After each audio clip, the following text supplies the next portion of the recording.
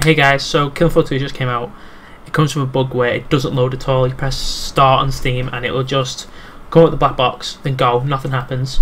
So what you need to do is, you need to go onto your C drive, you want to go to program files, you want to find Steam, Steamapps. I'll put the directory in the description below, so just check that out. Then you want to go to common, find your Killing Floor 2. Then you want to go on, this is the important part, so Binaries, Windows 64, scroll down and find the application KFGAME. It might be presented as KFGAME.exe. Right click that, you find the properties.